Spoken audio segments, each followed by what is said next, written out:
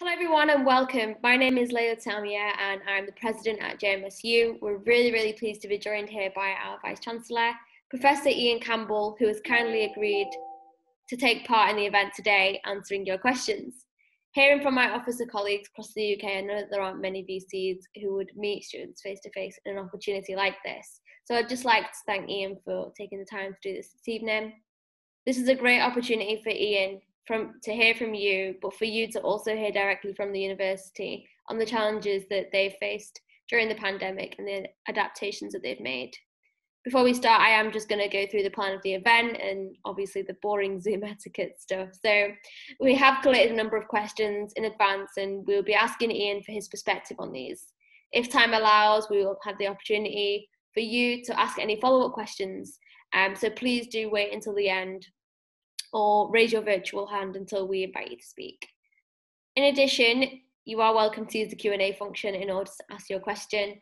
If you would like to comment on a question asked or respond to any questions raised by myself or Ian, then we would like you to just use the chat function to do that, please.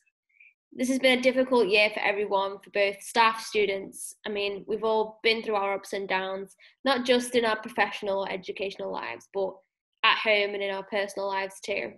We just ask if you please remain respectful to everyone on the call, and if you don't get the opportunity to have your question answered today, we're going to follow up with the VC after this to maybe release some further guidance or a response document where appropriate.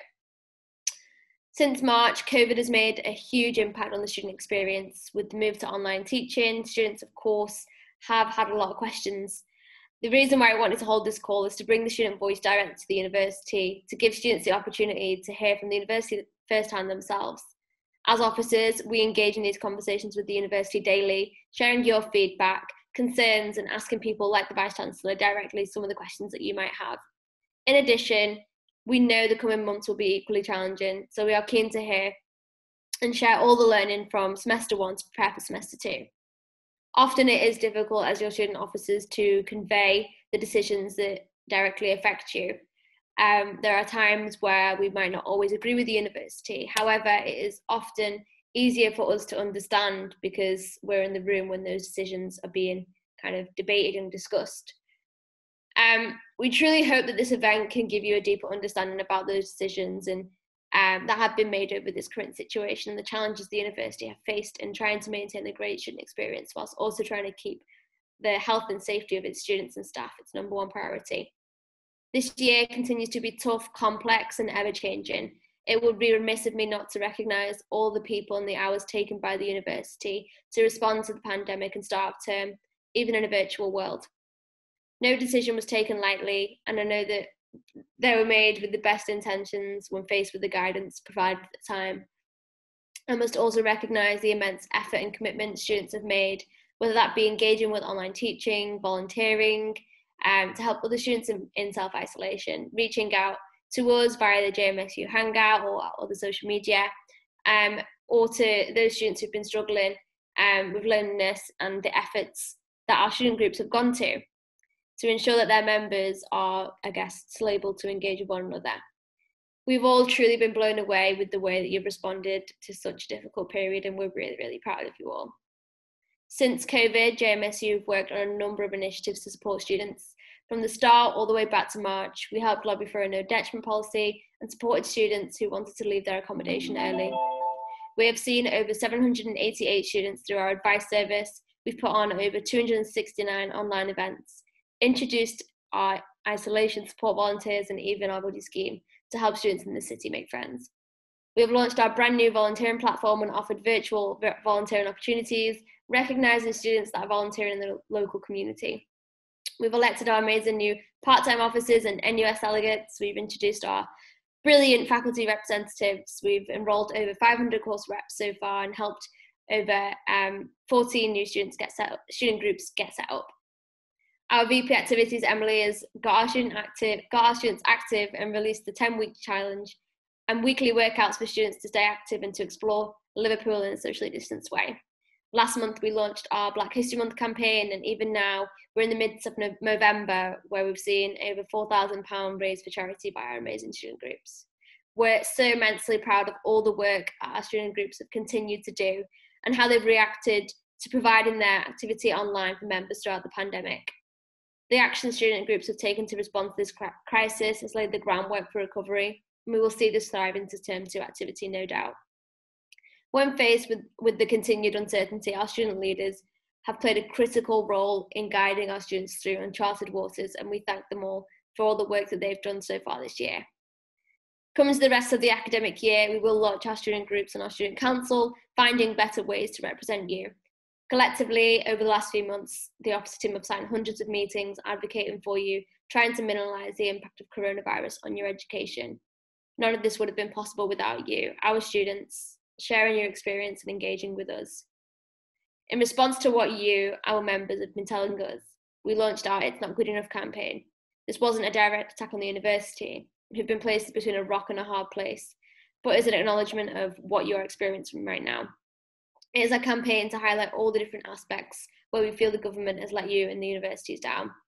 We would be remiss in our role if we didn't amplify your voice when you are telling us something isn't working for you. The government can make a difference. They can work better with institutions and with NUS. They can offer support packages for students. They can help mitigate the impact of employment opportunities. They can work with the accommodation centre to ensure both landlords and tenants don't miss out.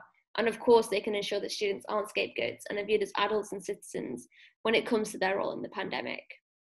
Before I do hand over to the VC, I did want to say that I know many students, not just here but across the country, are disappointed and angry because of the impact on their education hopes for the future caused by COVID. It has robbed you of your precious time and experiences that stand out greatly, and there's no one more equally disappointed than those that are here to help you through your journey and the university community.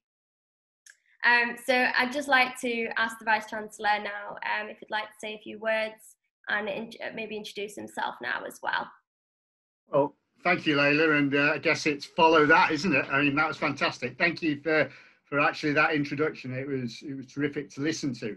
I think the first thing I'd want to say is thank you for inviting me along to this town hall event, and I appreciate everybody who has taken the time out of their day to be here to engage with things that are really important with them. And I'm as keen as anybody to listen to any comments that you have, indeed questions, yes, of course, but also the comments, and your narrative is important for me to understand as the VC in terms of your experience at LJMU. Because whether you believe this or not, I am absolutely passionate about students and the student experience. I have been, it's the reason I'm in education, higher education. Layla said, introduce myself, I forgot that bit. So I am actually, lots of people call me the Vice-Chancellor, etc., but I'm Ian. You know, and the bottom line for me is, by all means, if you want to call me Vice-Chancellor, that's fine. But at the end of the day, I'm like you. I'm a person, and I'm Ian. For me, I think what I would like to also say is I don't underestimate the challenges that all of you have been going through. And I think this Zoom call is probably demonstration of that in some ways. Is I can't see any of you at this moment in time. What I know is there's about 76 people in the room, which is brilliant, but I can't see any of you. That's a shame. I much prefer to be face-to-face, and I'd welcome the opportunity at some point to do that. I will say a few words, if you don't mind, just in terms of from a perspective, and I'm going to go back in time to come forward a little bit the way that Layla did. You know, I guess I'd start with, if you'd gone back a year and you said to me, Ian, in the next year, what you're going to experience is a global pandemic that is going to impact on global society and everybody within it, I would honestly have not believed you. And the second thing I probably wouldn't have believed, that the most frequent sentence that I would have heard during all of that time since the pandemic is, Ian, you're on mute. And if you'd said that to me a year ago, I wouldn't have believed you either. but we are in a pandemic, and it is impacting on us all in very different ways, some in more ways than others. But for me, I think it's important that you understand what we as a university were doing, have done, and where we're going. And the first bit about that was actually about protection of our students and staff, and trying to ensure that they were safe during that period where we went into lockdown on the first occasion. And that was our focus. And then the focus became very much, how do we get all our students to the end of the academic year in a way that is successful yet different from normal. And I actually want to acknowledge both the students and the staff and the way they responded to that situation. It was quite phenomenal, and I want to applaud what JMSU, Layla at that time, in terms of Julia when she was president. I want to acknowledge the work that went on then in not just the support that JMSU gave us, also the challenge, because of the result of that challenge that came from you as students, or indeed from the JMSU itself, we changed what we were doing as a result of that. And one example of that would be the no detriment policy. So I thank you already for what happened there. In addition to that, what happened next was very much a case of going, how do we get ready for the start of the academic year that we're currently in, trying to ensure that we were in the best place possible to have our students come back to campus in a safe way, in order for them to engage in activities which we thought would be in a normal way, i.e. face-to-face, knowing at the same time things could be very different, and also preparing for that. And that's what we did. And I have to say it was similar for every university. And from our perspective, I think what threw us in many ways was the increase, in particular within Liverpool, that took us into a particular place. And as 3 universities, in line with the government, in line with public health, and in line with everything that we were being told, we had to essentially move into that tier 3 and move to predominantly online provision. And for us, ideally, of course, we'd want to be face-to-face, but we can't be. And again, what we feel that we did pretty well was actually move over the summer into a situation where we did that successfully. And now we're in a place of trying to deliver in this very, very strange world, and responding literally every day to things that are going on. And I would say this, what I think that we've been really good at doing, and we have to continue doing, is firstly working with the situation every single day, and adapting and responding to whatever the situation is. And we are consistently listening every day to everything that comes our way from whatever forum that is, whether that be the government, whether it be students, whether it be staff, whether it be Public Health England, wherever it may come from. And that sometimes required us to respond in the moment, within an hour of a particular announcement. And so we will continue to listen, we will continue to respond, we will continue to adapt. And we know that we will get through this in a meaningful way in that respect. And so actually, I also look forward to kind of getting into a situation where it is back to some sort of normality. I think, though, what I will do is, because what I want to hear is and talk about the questions that you've got, and also to listen to your commentary about your experience at Liverpool John Moores and being part of our fantastic community. I think I'll stop there, Layla, if that's all right. Thank you, Ian. That's great. If you're happy, we can jump straight into the questions. I mean, I maybe forgot to mention earlier, but we are recording the event. So students, if you would like to ask your question a bit later on, just know that we are recording, and if you're not comfortable with that, you can just let us know, maybe in your question. So without further ado, I guess we can start off with the questions that we had sent in previously. So we've organised these into topics. So just to give you all an overview as I know we've already had questions coming in that will be covered shortly, but we've got questions around tuition fees, around international students, around online teaching, mental health support, the laptop scheme, graduation, sport, communication, and a lot more.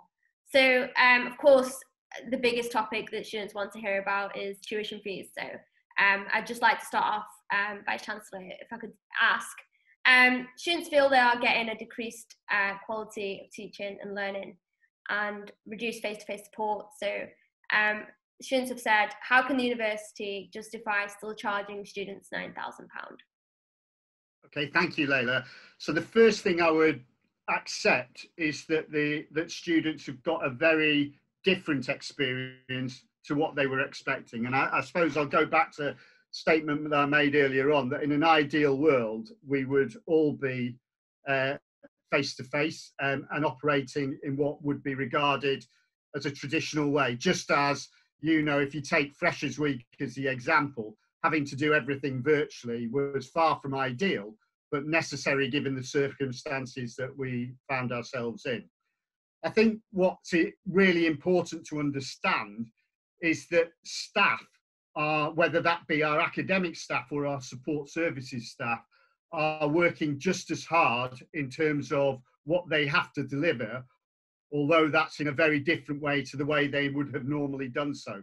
So there's been no change in terms of the amount of academic input and effort to deliver a quality experience to the students. And that also applies from our student support services as well. And indeed, some people would suggest that actually there's more effort going in given the changes that occurred and given everything that our students are going through at this moment in time. In addition to that, of course, what we are doing is investing more in terms of our support for students, in terms of our IT provision to try and ensure that the experience students are getting is fit for purpose. And in addition to that, we've put in various schemes, such as the laptop scheme that you mentioned, to support students, as well as our additional hardship funds. So from all of those particular points of view, that we feel that the fee that we are, that exists is actually appropriate. And actually, we've had no contrary advice from the government in relation to that. So we have no intention of changing our current fee regime. So I do recognise it's a different experience, but not necessarily one of lesser quality.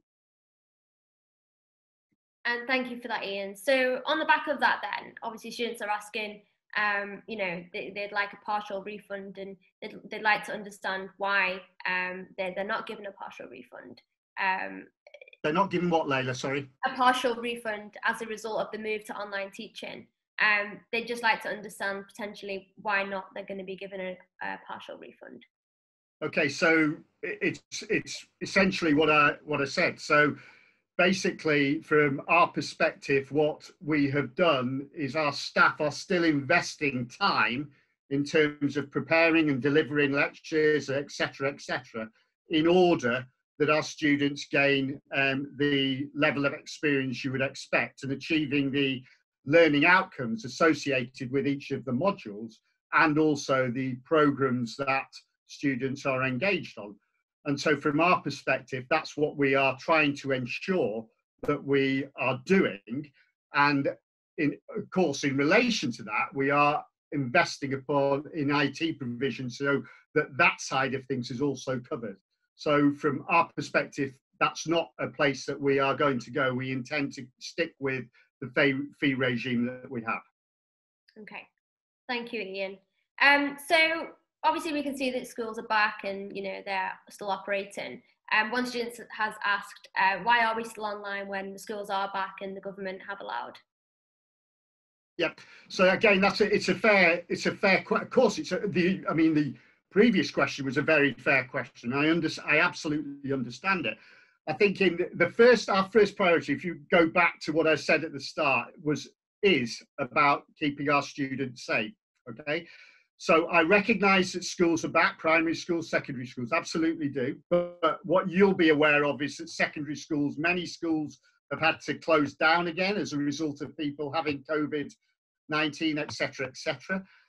From our perspective, what we felt, in line with the advice from Public Health Liverpool, is that from all universities should be operating in the way that we are, and indeed across the whole of the higher education sector, the active blended learning approach that we've adopted and the way we are actually operating at the moment is deemed to be the best that in this light in higher education. And so we've just gone with those guidelines so that it fits with the government, it fits with Public Health England, it fits with Liverpool in terms of the city region and the city and the situation it's in. And we feel that's been the most appropriate way forward. Thank you, Ian. I hope that's provided some insight to that student who may be in the call. So we talked earlier around the university doesn't intend to kind of offer any fee refunds or anything like that. One other student has asked, will the university make any cost savings as a result of the online teaching and the move to online learning? If so, how will this money be spent to improve the experience of students, and will it be passed on, or will it be passed on by reduced tuition fees, which we've already discussed? Yeah, I can kind of understand why people may think that going online is in some way less expensive in terms of doing. But if I said to you, since the pandemic started, roughly speaking, to date, we've spent 5 million more than we would have spent under normal situations. And that's partially to do with our investment in IT to try and ensure that students are getting what they want from an online provision point of view. It's partially because of some of the resources and support that we felt have been needed for students from a support perspective. It's partially been due to things relating to ensuring that the environment our students were going to come back to was safe. And so for all those reasons, that's up to this point, it's cost us more than it would have normally done. Does that make sense to you? So I can understand why the view might be, okay, have there been cost savings? It's actually been the reverse of that. It's cost us more at this moment in time. So I guess that's how I'd answer that particular question. Thank you, Ian. Yeah, I mean, I can understand why students might think that there may be some savings, but obviously being in the conversations myself, I have heard that figure of 5 million, which I too, to be fair, was quite astonished by. Well, it's not, you know, it really hasn't stopped there. So that's at this moment in time, and I do say that since March. So I'm not kind of going, okay, it's a result of just this semester. I'm not saying that. I'm saying since lockdown, that is the amount of money, broadly speaking, at this moment in time we've spent, and that figure is going up because what we recognise is the need for continuing to invest in support for students in whatever way what that might look like. So let me kind of give you an example of it. So you will be aware that at the start of term, what we had, or what we'd intended, was we have employed lots of marshals to ensure that the environment students were coming into was going to remain safe, and we were going to move people around to allow that to occur. What those marshals are now doing is supporting students within halls and elsewhere. And so all of that is vitally important, we think, to our student body and the experience, and also ensuring that students feel safe within our institution. That's just kind of one example. There are many others of things that are happening, whether that be from a mental health perspective or anything else that we wish to talk about. Thank you, Ian. So I'd just like to move on now to maybe the topic of international students. We've already had, I think, 1 or 2 questions already come through the Q&A on that. So I hope this might clarify it for the one that's already been submitted. So international students in particular do not feel like they're getting the experience or the support that they expected, given the significantly higher tuition fees and costs associated with being an international student, I guess, in general. International students feel as if they are excluded from the narrative or discussions being hit by COVID. What measures have the university taken to ensure that international students still receive a quality education? Well, so I'm going to just, as I always do, I'm going to answer honestly, and there may be some additional thinking that I need to do as a result of this next comment. So we've always considered students in exactly the same way. So we regard, you know, there are lots of our student body who require support. And so whether that be an international student or somebody from Liverpool or the city region or from wherever, we felt that it's important to give all of our students an experience that is of quality. And so we like to think that we consider the needs of all. But perhaps as a result of the comments or the question that's come in, is that international students, obviously, I'm not looking at the Q&A at the moment, by the way, but basically, if something is going on there, from our perspective, actually, the way we viewed it to this point is all our students are one. They're all part of the LJMU community. As a result of that, what we're trying to do genuinely, whether that be from an academic perspective or indeed outside the course, we're trying to support our students in exactly the same way and trying to give the support that is required no matter where you come from. And that is very much how we've dealt with it. Now, if we've got that wrong as an institution and there's things that we should be doing that we're not doing, then of course we will give that further consideration. So I guess that's something I would say back to you. I think there's a couple of other things I'd want to add into what I've said. Possibly should have mentioned in the introduction or somewhere else. And obviously, we've got a website that is dedicated to this pandemic and recommendations for staff and students. And within that, my understanding is that we do have a whole bunch of content from an international student perspective that's designed to be as help and support. Now, obviously, as a result of this question, that isn't meeting the needs of international students. And I need to reflect upon that and think about how we might take things forward if we're not taking them forward in an appropriate way.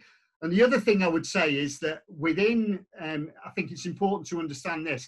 I said about working with the situation every day and in every moment, if you like. And we've had a helpline that's been operational now where students, staff, anybody can contact the helpline to ask questions, get advice. And from that, we're learning. And as a result of that, then we take forward action. So it's actually happening quite quickly in relation to that respect. So I guess what I'm saying there, and every question that we do have that comes into us through that website, actually we respond to, but we're also learning from it. I mean, it would be ludicrous for me to say that we know all the answers. We really don't. And actually what we are continually trying to do is work with everything that we come up against and actually go, you know what, that's a really great point. And by the way, there are rarely points that are not great. They are, and actually cause me and others to think quite deeply about what we're doing. And please do understand that and appreciate it. And I would certainly reflect on, I guess, the speed in which things are being reacted to, especially during COVID.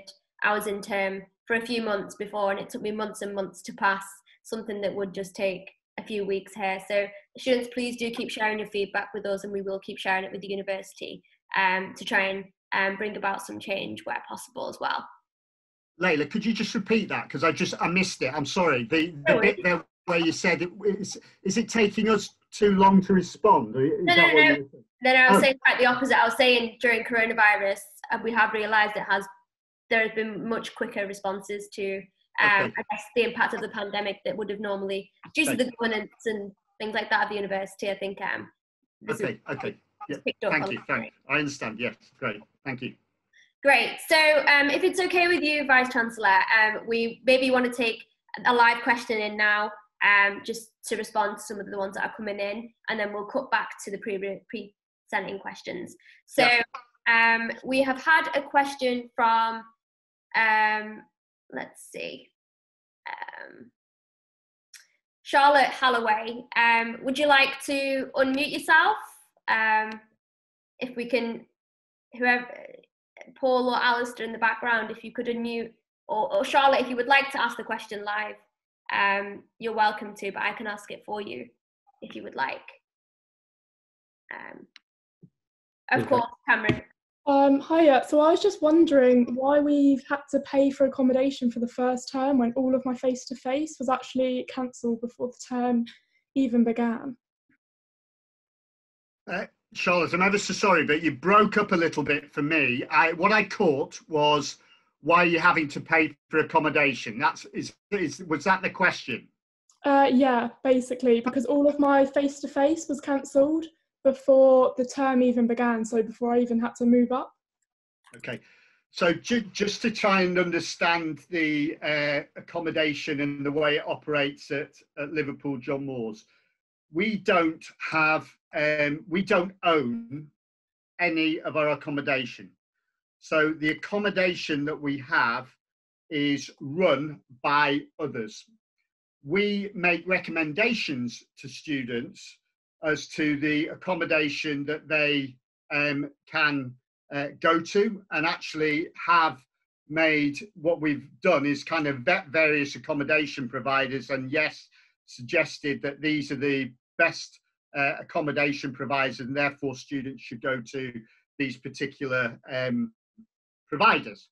So we don't actually have anything to do with the accommodation providers. So that's that. I don't know if that makes sense to you, but that's how it is at this moment in time. Thank you, Ian. I'm not sure if Charlotte is still on the line there, but please do type in the chat, Charlotte, if you would like any more clarification or anything like that. We'll jump on to another pre-submitted, another live question. So Paul Gilhooly, would you like to unmute yourself? Or we'll get someone to unmute you, apologies. We'll invite you to speak in a moment, if you would like. Hi, everyone hear me okay? Hi, Paul. Hi, it's just a follow-up to the fees and the education quality issue. There's many students unhappy about missing out on vital field trips and the hands-on experience that this gives for future employment. So how is the university hoping to counter that loss of experience via online teaching? Yeah, that's a great, well, they're all great questions. So I don't know why I go, that's a great question, because actually they're all great questions. So certainly you're quite right. Some of that, well, the field trip experiences are something that is on our minds, and how we deliver an equivalent experience, given that actually it's not possible to undertake those field trip experiences. And also what we absolutely recognize is that those experiences, whether it be field trips or indeed placements, internships, work experience, can then have a great impact in the ability to gain employment, and actually for the benefit of students can develop them in a way that puts them in a great position, I think, as they leave the institution. And one of the things that we've already done, and is now kind of live, is we've got a new employability, I don't like using university speak, but employability strategy, which is designed for me to basically provide students with the attributes that they need for later life. In other words, the skills that employers are looking for, and also not only from the course content that might come from field trips, but also so I always go kind of ready for work, ready for life. That's been put in place, and we've got a real focus on that at this moment, and trying to work out how we provide that equivalent experience, although in a different way, with the hope that things will return to some sort of normality going forward, that allows people to undertake some of those experiences in a very real way. Thank you, Ian. So moving on, I guess on the topic of online teaching, one question that's been pre-submitted says, active blended learning was presented to students as an engaging and interactive academic experience. How would you reassure students from all courses who feel like they're experiencing a lackluster pre-recorded lecture after pre-recorded lecture that the university is doing its best to promote high standards of teaching and learning and is endeavouring to improve and diversify modes of content delivery? Yeah. Well, my first statement is I really do hope that that comment around lackluster teaching and all the rest of it does not apply to all courses and all academic staff across the institution, because for me, what I know from some sessions I've been in is that's just not the case. What I do accept is that these are challenging times, certainly to get all staff to a situation where they put everything online and allowed students to engage with their material in some sort of meaningful way. We do have our Teaching and Learning Academy that are working very closely and day by day with our academic staff to ensure that what is being provided is of quality and is engaging for students. But I do know from recent conversations that absolutely isn't happening in some situations. So in other words, I've had played back to me some things that I've found that I would regard as inappropriate. And therefore I am taking action on that to ensure that where there is, for want of a better word, lackluster experience, that is not the case. I would say this in addition to that, there are an increasing number of universities who are going to what's termed the flipped classroom model, where actually the learning be pre-recorded, and then actually the real engagement then happens within seminars, and the discussion around that pre-recorded lecture can occur. What I do think, just from actually, I think that I've had played back from me, from not necessarily from the question that's just been asked, but certainly as I've been engaging with other students, is that they actually quite like the active blended learning approach because they feel it gives them greater flexibility in the way they wish to operate. And also the online resources, I've had some positive feedback around that as well. So from my perspective, I don't think active blended learning is going away. I do recognise that and I'm going to say this, as a sector, we have to get better. So if you imagine you've moved from a traditional face-to-face delivery mode to deliver a learning experience into a kind of online learning approach, there is a vast amount to learn. And let me kind of give you a kind of personal example. I don't know if it'll work for you, but for me, it kind of highlights something for me. So I obviously, you know, my academic career, well, it started like you, as student, and I went through and enjoyed the program of study that I was on, and then eventually I became a lecturer. Now, if you said to me that actually, did I enjoy lecturing and everything that went there? I absolutely did, and I loved face-to-face contact. Throughout my career, I've loved the energy that I get from students, and the reason that I'm in higher education is exactly because of that, and because I want students to have a great experience. But if you said to me, Ian, I want you to deliver a session on physical activity and the benefits of it for mental health, I absolutely know I could deliver an engaging and inspirational session face-to-face, but may, given a change to Zoom, have challenges, at least initially, to be able to deliver that, because I'm not as au fait with Zoom and how that operates as I would have been had I been doing for the last 25 years face-to-face teaching. So I think there is a bit about how lecturing staff how academic staff adapt to this situation. And I think for the most part, academic staff have been brilliant, really engaged with it, recognizing though that they have challenges and are wanting to do the best for their students. And the number of conversations I have from staff actually wanting to do that and wanting to get better at it is actually quite a large number. And from my perspective, they are committed to delivering the best experience online in a very different way to face-to-face. So next week, I'm delivering a session, is it next week or the week after, the Board of Governors. It's a session that I would normally run, no problem at all. I know how I'd run it, I know what I do, I know exactly how I deliver. But in relation to the session I've got that I'm having to do online, I'm having to learn and going, is this going to work? I don't know that it is, but I'm going to actually, I know it'll be a good session and they'll get the learning that they need from it. But is it going to be as good as me? I'd have a question mark against that. I hope that makes sense to you, but that's where I go with the answer to that, Layla. I feel like I've rambled on that, but hopefully there's something in it. No, not at all. It's kind of answered one of the follow-up questions which we've had pre-submitted. I'm going to just ask one more on online teaching and then invite another live question, another student to ask one of the live questions.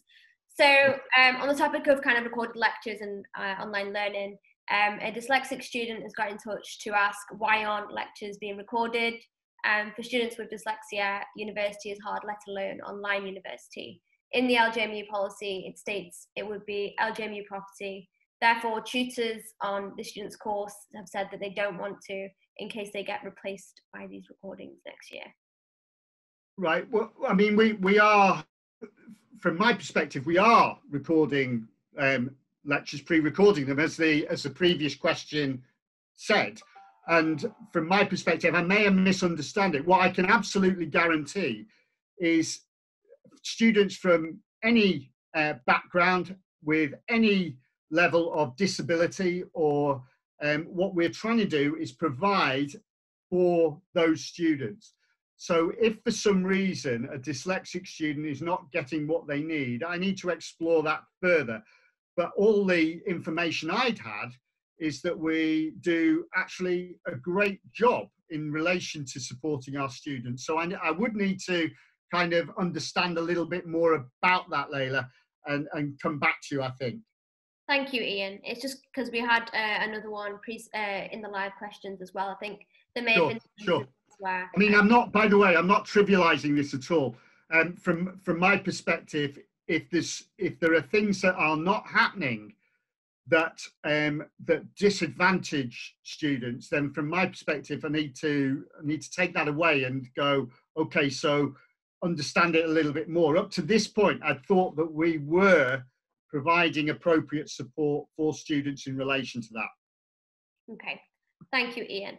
We can certainly explore some of these outside the room as well. So on to one of the live questions then. Since you were talking about sport earlier and physical activity, we have had one come through from Kyle Campbell Flynn. Kyle, would you like us to invite you to speak? I mean, we can't get a response there, sorry, but we will invite you to speak now if possible. Hi Ian, hi Layla, you all right? Hi Kyle, great second name, by the way. Thank you very much, thank you. Which one do you want me to ask? The first one, the lack of stability one? There was one around should more funding be allocated for sports activities?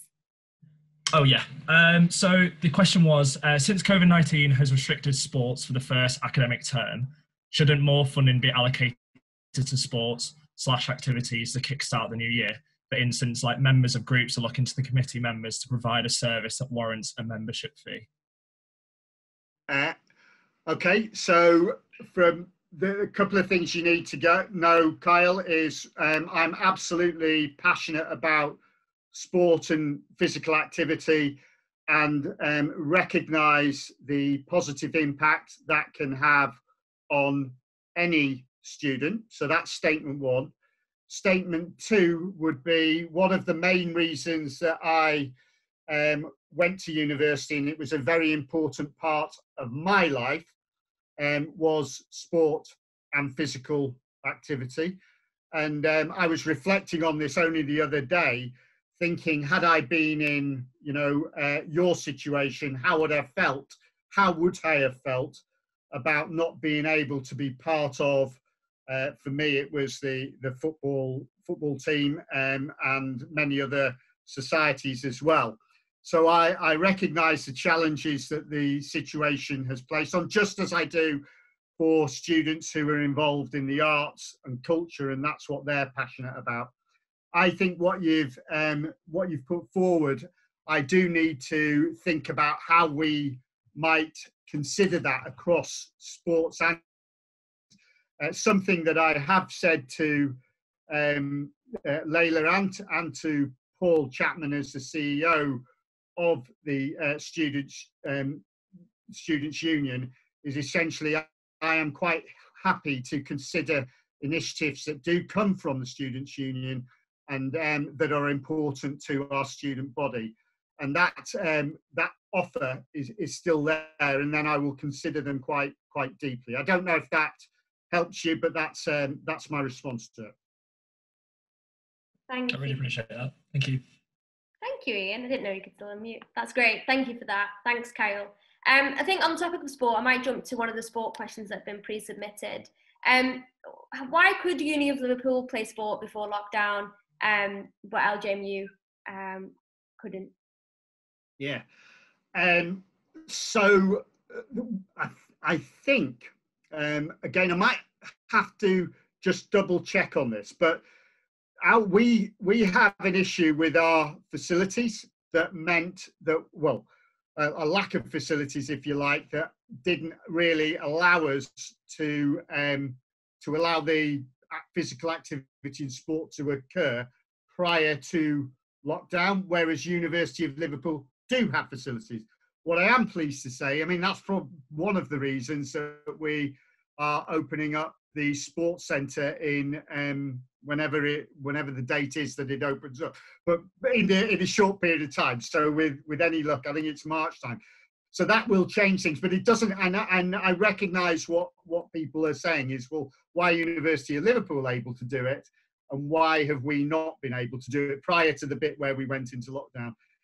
When I think actually Emily raised this with me quite early on, and I've gone, my answer to the question at that time was, I don't know.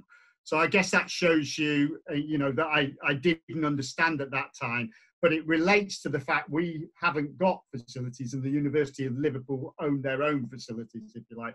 So that's the answer, really. That's the honest answer to why we weren't opening up, because I can absolutely assure you, from my perspective, I guess repeating the answer I made to Kyle, was that I absolutely recognise the importance of sport and physical activity. And the conversation I had with Emily actually was how that can, and it relates to societies as well, how that can help with mental health and actually engaging with others. So I can assure you, had it been possible to do, I'd have been with you and wanting it to happen. And, you know, I think what's important is as soon as we can, I mean, again, I'm going to repeat myself.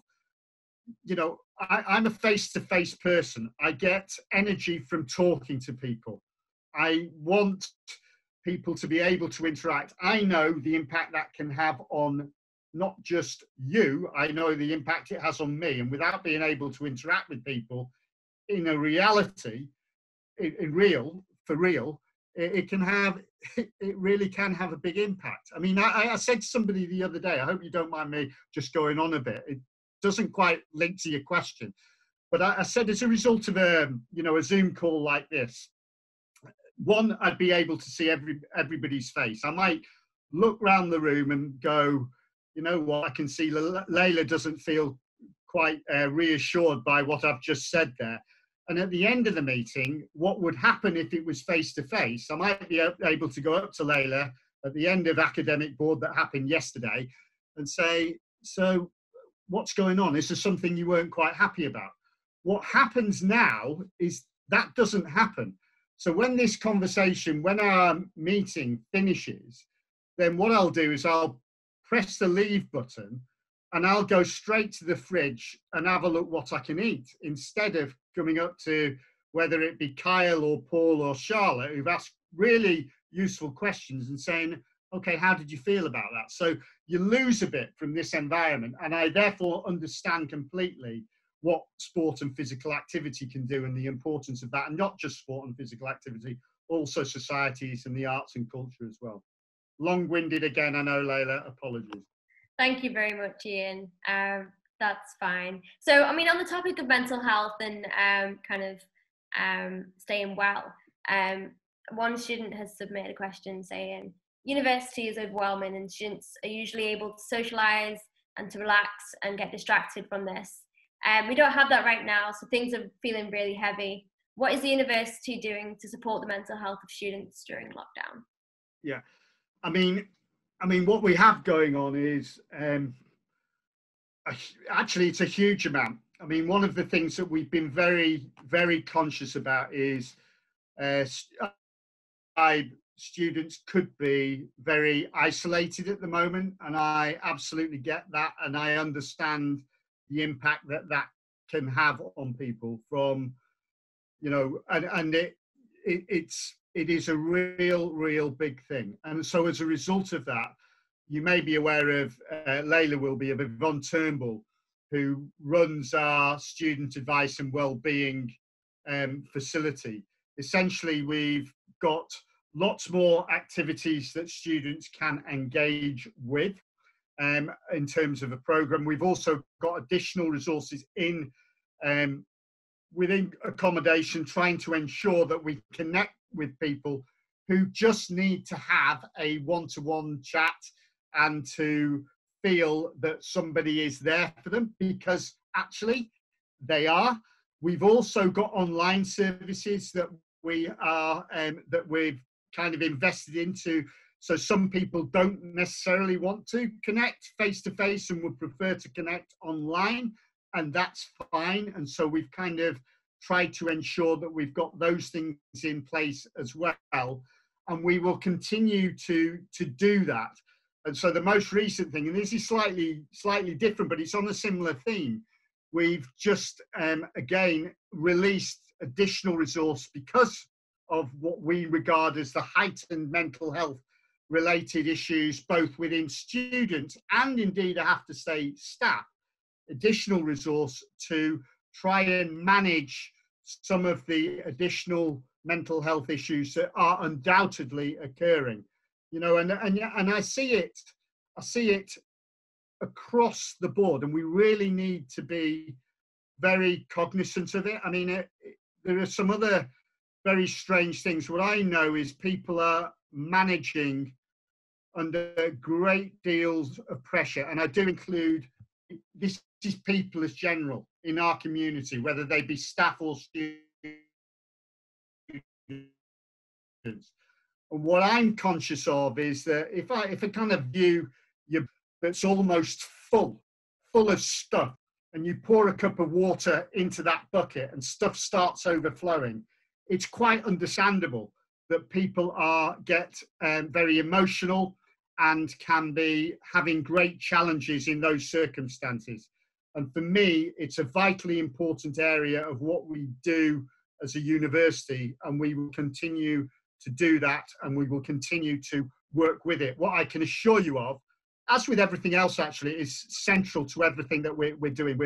We are trying to ensure that we're on top of things, and actually speaking with colleagues on virtually a daily basis. I know they are doing the right things for our students and indeed for our staff. So I hope that answers in some way that question, Layla. Thank you, Ian. That's great. And of course, at JMSU, we've got a range of events, activities, and support mechanisms in place. Of course, Layla, you know what? The one thing I was going to say was, you know, I have to applaud what you've been doing as a student union on that front as well, because, you know, I also know you've worked really well in partnership with the university, and actually that's really important to us. And I do believe in this is actually us continuing to talk and have conversations is just so important. And if we ever stop doing that, or if I, as the Vice-Chancellor or as Ian, stop having conversations with whoever it is, then we are dead in the water as a university. But what I know is that we've got a great community. And when I say community, that is both staff and students. And yeah, we do get it wrong. And actually, what we do try and do, though, is when we see that we've made a mistake, we try to turn it around as quickly as we possibly can. And I will continue to do that in my role. Thank you, Ian. And I think we reflect upon the no detriment policy when it came to that. As soon as the Students' Union had sight of that, we managed to kind of feed that back to the university, and there was a turnaround on that. So yeah, please do keep sharing your feedback and concerns with us, and we'll do our best to turn things around where we can.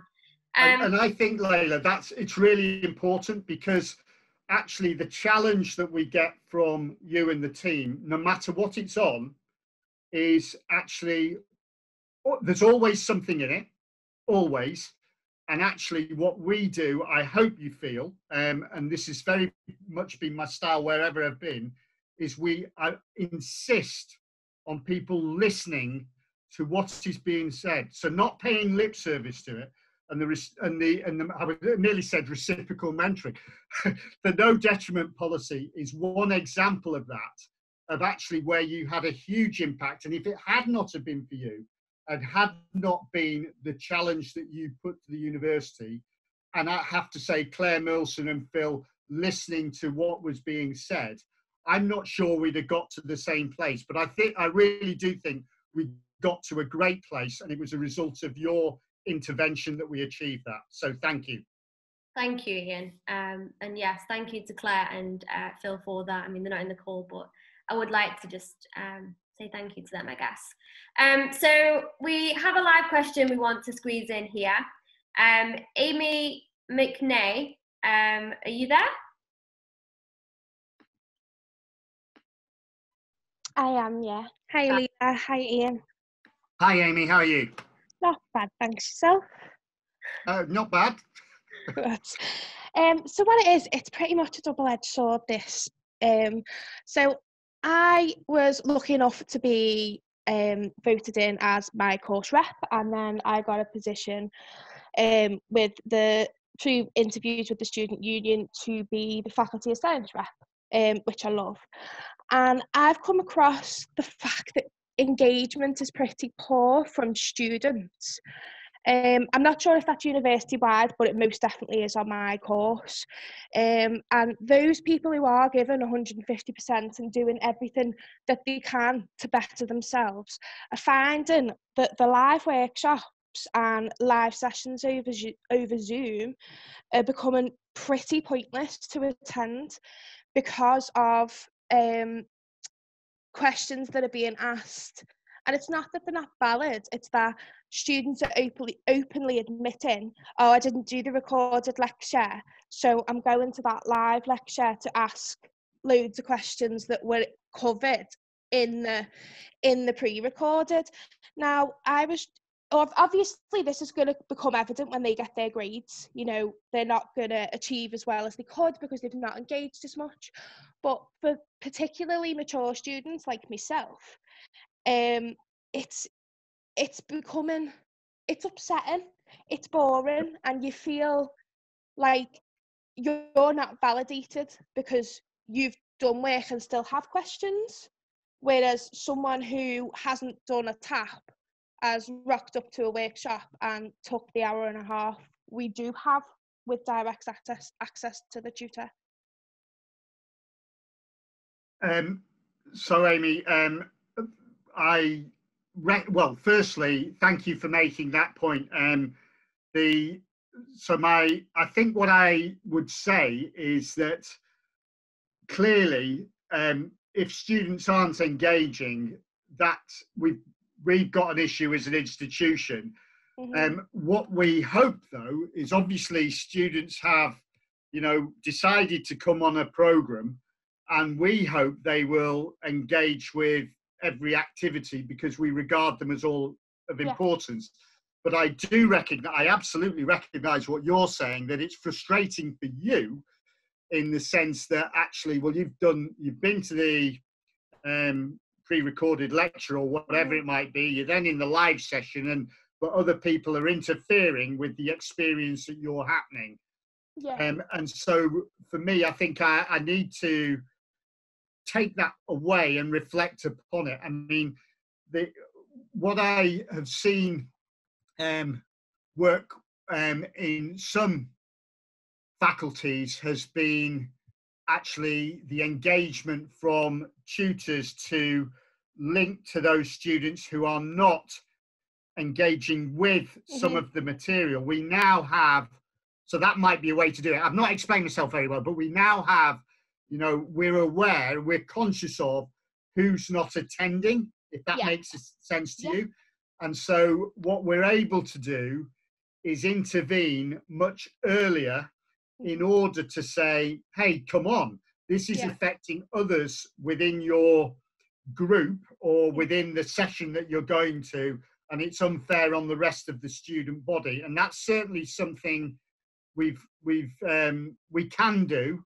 And that might be the way to address some of your concerns. But I mean, what you've said concerns me. Secondly, what we do have is information around students who aren't necessarily engaging with the different parts of a, if you like, a module overall on Canvas, etc. And so we can make some inroads on that, I think. So the other thing I would say, and I don't know if this is something that is happening, but there was certainly a point in time where some students were playing back to me. They were concerned when they were in a session like this, where people weren't making themselves visible. Now, I don't know whether that's an issue for students or whether that's changed since the start of the semester. That's just me playing something back that was coming to me, I suppose, a month ago. But you may have a view on that. Anyway, I'll stop there. Does that make sense to you, Amy? It does, yeah. And I'd also just like to add, though, that wasn't a dig at the lecturers. I myself, I'm a full-time mum as well as a full-time student, and I'm also classed as disabled. And I can assure you now, if it wasn't for the help that I'd received from both the student union, so like Leila and Clarissa, and as well as my module leaders, I would not still be at university. I wouldn't. Well, Amy, can I thank you for that comment? You can probably imagine I'm not the sort of character who gets lots of things that are massively positive, which is, you know, completely understandable given the role that I'm in.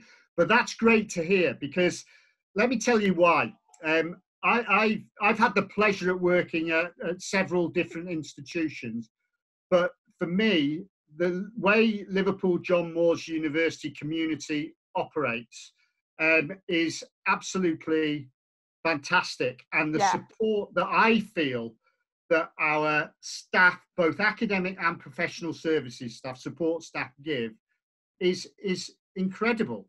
And I'm just grateful for you saying that, because it at least gives me some heart about, okay, some of the things that we are doing are having a positive impact on you, Amy, and that's important. I think it's having an impact on more people than just me. But I think people too often use platforms like this to just bring up the negatives. And it's not all right. It's hard for all of us. We never imagined we'd be in this situation.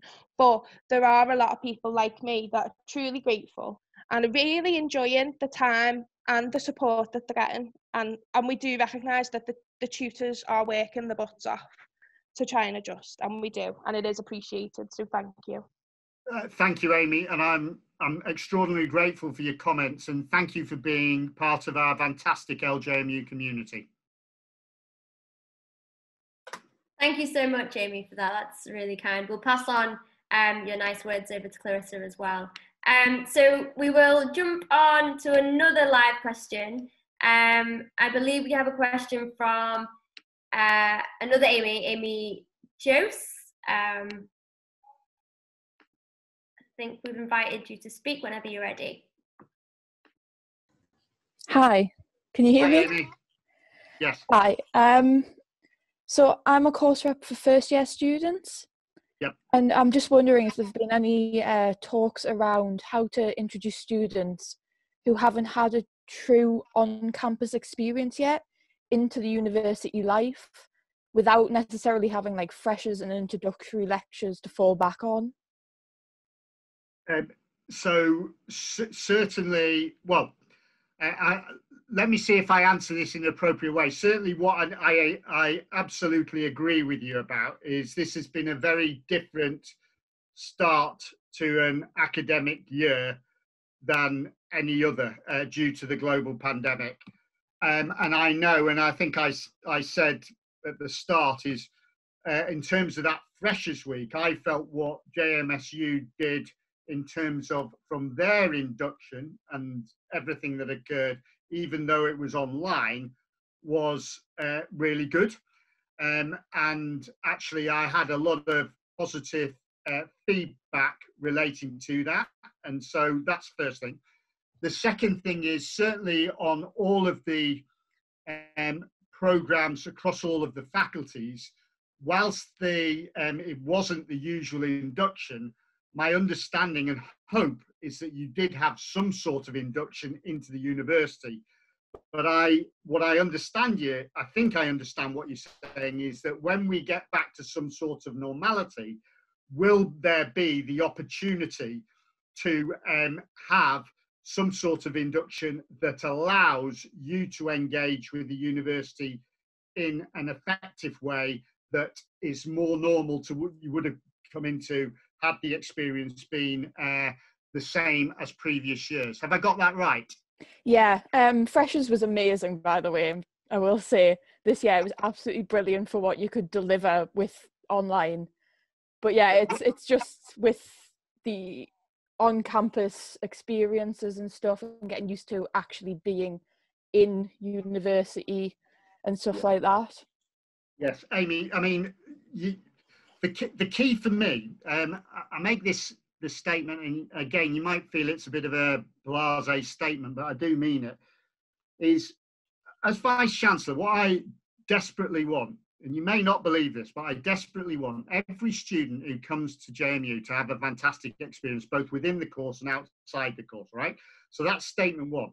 I recognise anybody who's come into the first year, this year, it's a different experience. Yeah, there'll have been some great things, but there have also been some challenges. And actually, for me, what's important is that we induct you when we get back to normal, that in a way that you kind of go, okay, this is what John Moores is really like in normal times. And so from my perspective, it's really important that we do that and find a way of doing it whenever that may occur. So I hope that reassures you in what I'm saying. It's certainly something, again, that I will take away and ensure that is on our radar for when we do get back to a situation where we're able to have some sort of normality, so you feel at home within Liverpool, within the university, so that you have just as enjoyable experience. I do recognise, by the way, some students are having a great experience. I really do, because it's good to get that played back as well. So thanks for that, Amy. It's amazing. Thank you. Thank you, and thanks to the students who are still submitting questions. We're trying to come around to you as quickly as possible. We're going to do... Layla, if we don't get round to the questions, can I just say I'm very keen, although I'm not looking at the questions, I'm very keen to take those questions and comments away so that we can then work with them to provide some sort of response to what's coming through, if that makes sense. Whether it's every question or grouped, whatever makes the most sense, I guess, would be the way we'd play it. Great. Yeah. Thank you, Ian. So we have a question from Samantha Smith. Whenever you're ready, Samantha.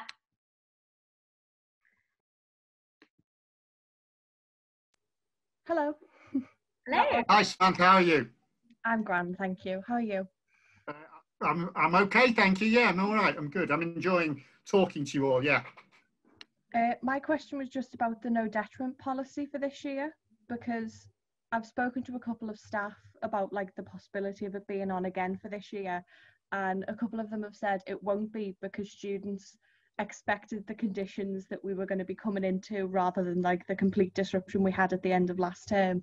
But myself and a lot of other students feel like this term has still been as turbulent as last term was, with like the change from practicals becoming online because some people have got sick, the fact that lots of students got locked in accommodation for quite a while and couldn't do anything, the fact that we're in lockdown 2.0, lots of things keep changing, and I feel like there should be at least some accommodation for the fact that students are struggling and might not be able to achieve as much as they would have done in normal circumstances.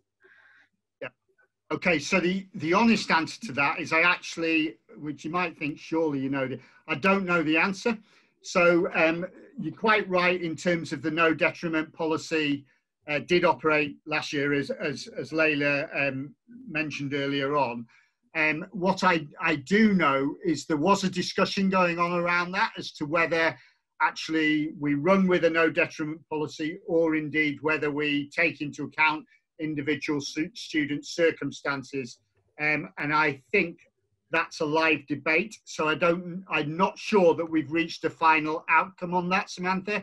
I don't know, but that's the honest answer. I'd have to come back to you on that. Yeah, that's fine. Just wondering, because there's lots of people who are assuming that it's not on and feel terrible because we've had a lot of coursework and like things going on this year that people have been like, if I don't do as well, it's going to affect everything, because like I'm a third year and a lot of my third year students are panicking over how this year is going to be affected. Yeah, I do know we're in a better position this time to understand individual student circumstances.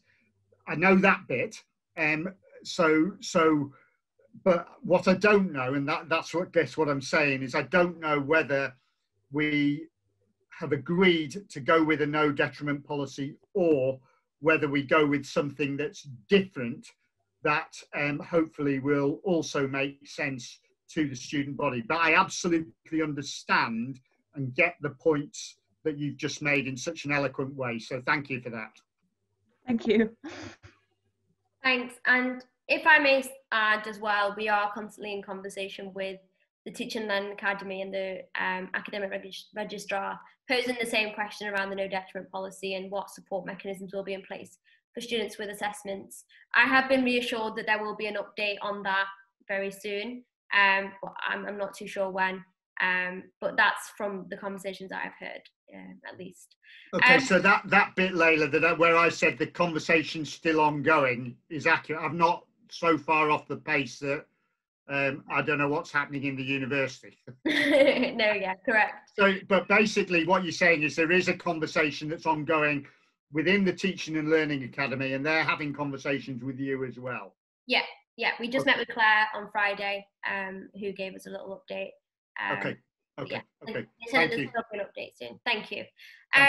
So we have had a couple of live questions come in, but also a previous question. So there's a question around kind of what will semester 2 look like?